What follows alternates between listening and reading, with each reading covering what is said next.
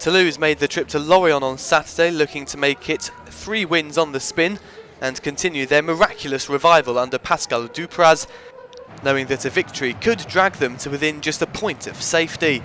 Sylvain Ripoll's Lorient were sitting pretty in mid-table and with a good chance of a top half finish.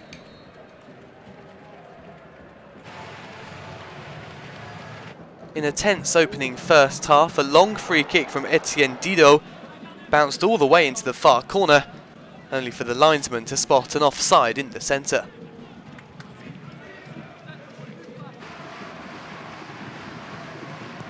Cameroonian striker Benjamin MOUKANDJO headed straight at Alban Lafont as a disappointing first 45 minutes came to a close. 3 wins in 4 matches had given Toulouse a realistic chance of survival, and Dupraz would have felt that a Lorient side with little to play for were there for the taking.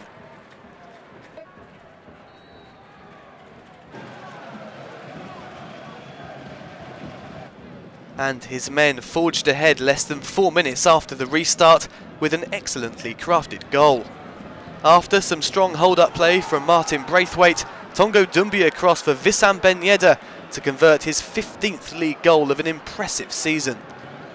The attacking midfielder has hit form at the perfect time for Toulouse.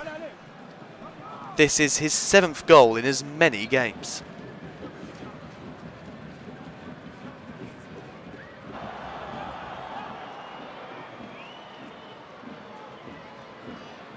Ben Yedder thought that he had doubled his team's advantage, but was caught narrowly offside before finishing past Benjamin LeCompte.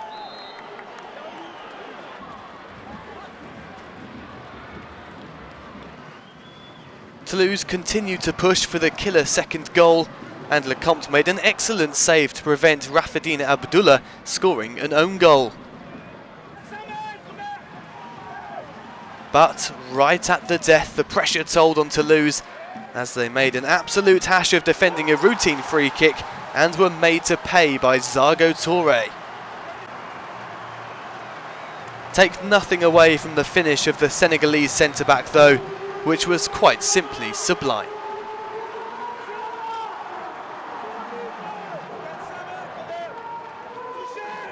Frustration for Dupraz, with the injury time equaliser salvaging a 1-1 draw, leaving Toulouse deflated.